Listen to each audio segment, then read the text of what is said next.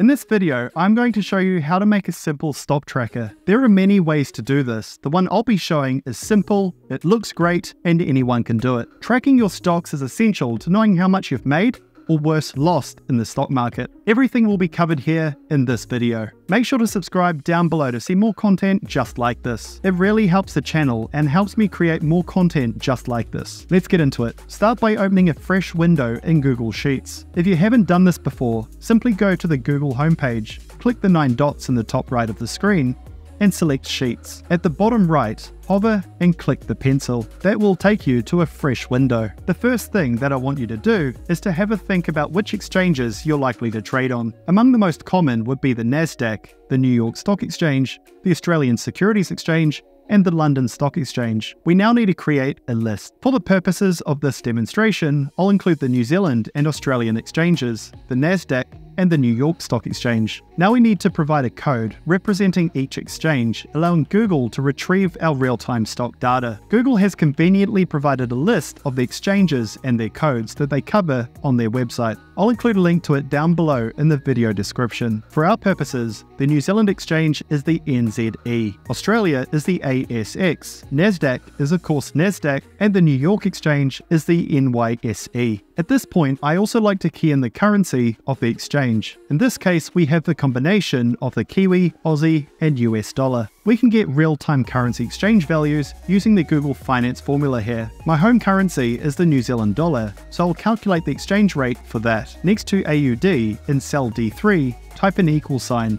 Then Google Finance is a single word with no spaces. This is Google's proprietary formula that tells it to search for data online. Microsoft has their own version built into Office 365 under a stocks button. Use an open bracket and a quotation mark, then type NZD AUD. Start with your home currency tag, in this case NZD, and finish with the currency you're changing from. Here, AUD. Close out with another quotation mark and close the bracket. Once you press the return key, you should see the exchange rate appear. We can copy this formula down next to USD and replace the AUD with USD in the formula. We now get the exchange rate against the US dollar as well. In your spreadsheet, you can do this for every currency you trade in. This will come in handy later. Once that is done, we can create a new tab. This is where we will build our tracker. Simply click the plus button down at the bottom of the screen and a new tab should appear. Feel free to call it whatever you like. I'll just call mine Tracker. I'll also change the original to Exchanges. Now, in the Tracker tab, we can make our table. Starting in cell A1,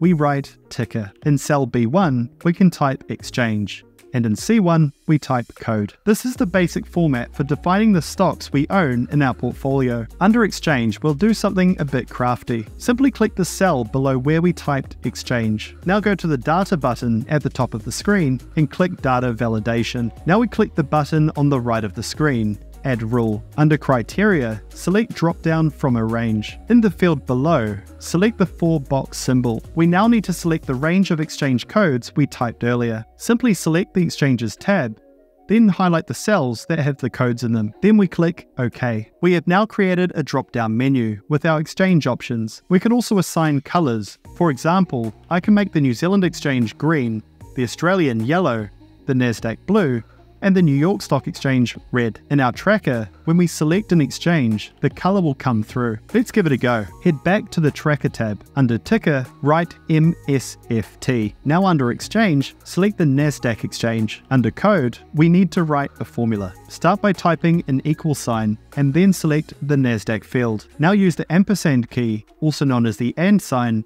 use a quotation mark, a colon, and then another quotation mark. Now we must use another ampersand sign, and finally select the MSFT cell, then press the return key. Now we should have a funky code appear. This is used by Google throughout the tracker to retrieve the real-time data. Now we need a couple new headings. In cell D1, write name. In cell E1, write stock price. And in cell F1, write currency. Under the new name heading, in cell D2, we use the Google Finance formula again. Simply use an equal sign, type Google and Finance as a single word with no spaces. Use a bracket and select our code. Here we'll need to lock the column reference. You can either press the F4 key here 3 times to lock the column reference, or you can manually write the $sign in front of the C in the formula. After we've done that, we can then use a comma and in quotation marks, type name. When we press the return key, you should now see the name of Microsoft Corp pair. If you haven't already noticed, the MSFT that we keyed into cell A2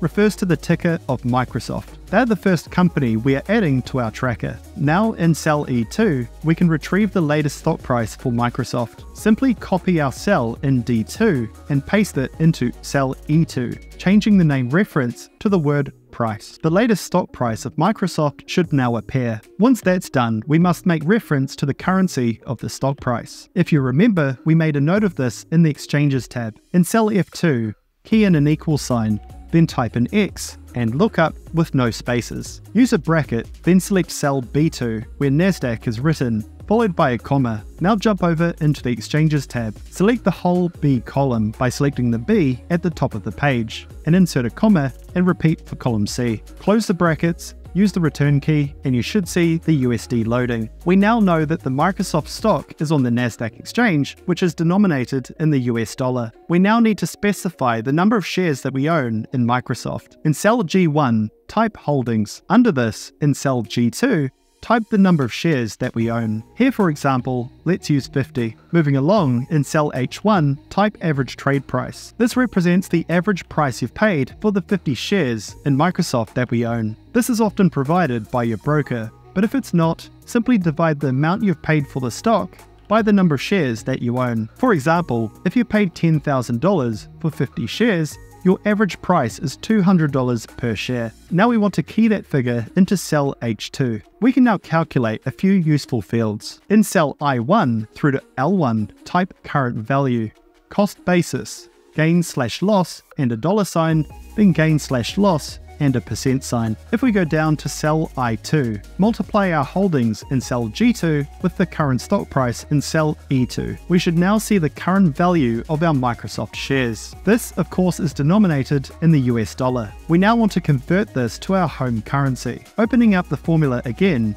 add a multiplication sign at the end. Now type XLOOKUP as a single word with an open bracket. Select the currency in column F, here USD, then a comma. Now jump into the Exchanges tab and select the C column. Use a comma, then select the D column and close with a bracket. Now we have the value of our investment in our home currency, in this case the New Zealand dollar. In the next cell across, we calculate the amount that we invested in Microsoft shares initially. We multiply our average trade price in cell H2 with our holdings in G2. We now use a multiplication sign and repeat the XLOOKUP formula used before in the current value column. Again, select the currency cell, then jump over into the Exchanges tab, select the C column and then the D column, closing with a bracket and pressing the return key. Now we can calculate our gain or loss on our Microsoft investment in our home currency. Please note that this currency doesn't consider the loss or gain we made on currency exchange. We're simply assuming that we buy and sell at the same exchange rate. In cell K2, simply take the current value and subtract the cost basis. This shows us whether the value of our investment in Microsoft has gone up or down. In cell L2, take the cell K2 and divide this by the cost basis. This shows us our % return. If it's positive, we've made money, and if it's negative, we've lost money. It can be cool here to add conditional formatting. Highlighting cell L2, go to Format up the top and Conditional Formatting. Under Format Rules, select Greater Than. In Value or Formula, input is 0. The formatting style should be set to green. Then click Done. Now click Add Another Rule. Under Format Rules, this time select Less Than. Again, key in a 0. The formatting style should now be selected as red. Clicking Done, you now have a cell that will change color depending on whether the value of your investment has gone up or down. Now we have a row of investment data for Microsoft. Let's add in another couple investments. Copy the row and paste it in rows 3 and 4. Let's now add an investment from Australia and New Zealand. In cell A3, type in RIO, and then in the next cell, select ASX. Under that,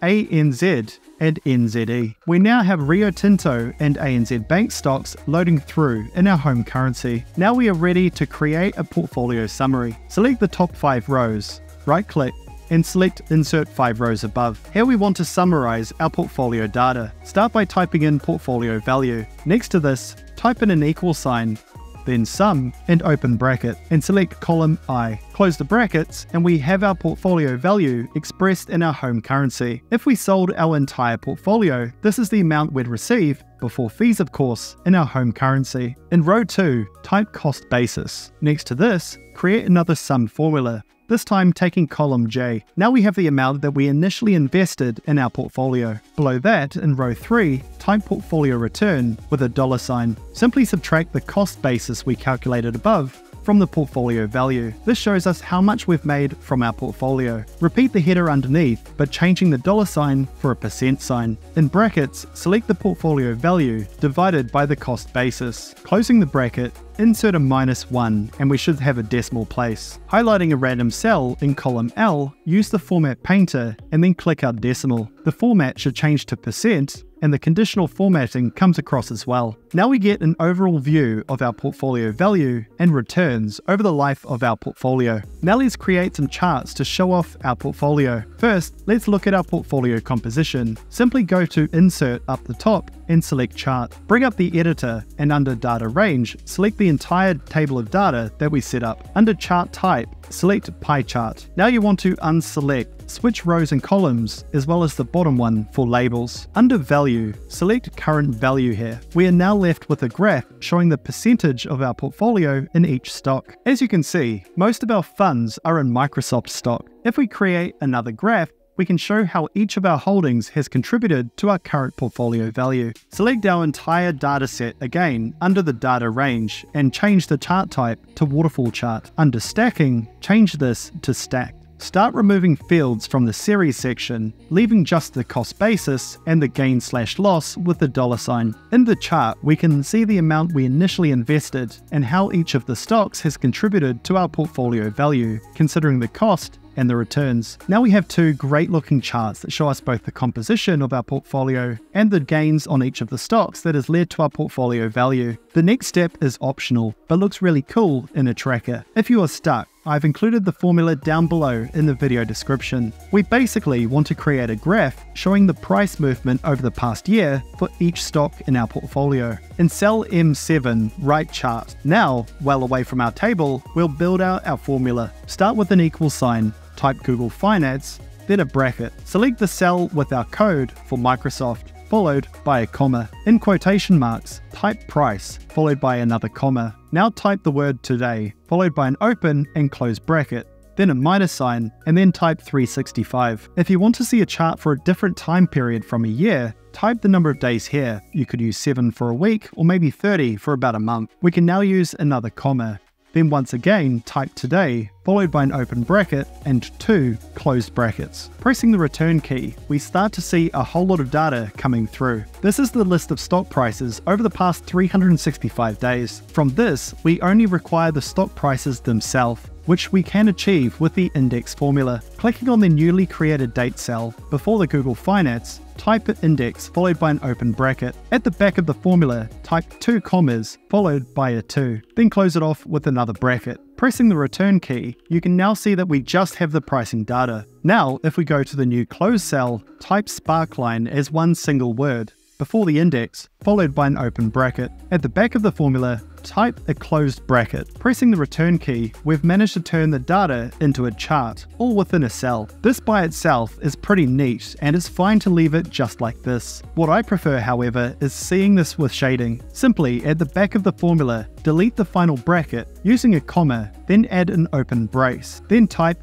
chart type as a single word in quotation marks, then a comma, then type column in quotation marks, a semicolon, then type color in American spelling without the U in quotation marks, then a comma, followed by any color in quotation marks. Here, I'll use teal. Close the formula with a closed brace and a closed bracket, and press return. We now have an awesome chart showing us the price movement of Microsoft stock in the past year. So that's our stock tracker. If this is hard and you'd prefer to pay for a service to handle this for you, ShareSite offer a great online solution which scrapes your trade directly from your broker. saving you lots of work. They have offered my subscribers 4 months free on their annual plan, so make sure to check them out using the link down below and in the video description. I hope this video was useful, and if it was, please make sure to subscribe down below. It really helps the channel to grow, allowing me to put more time into creating videos just like this. Thanks for watching, and I look forward to catching you on the next one.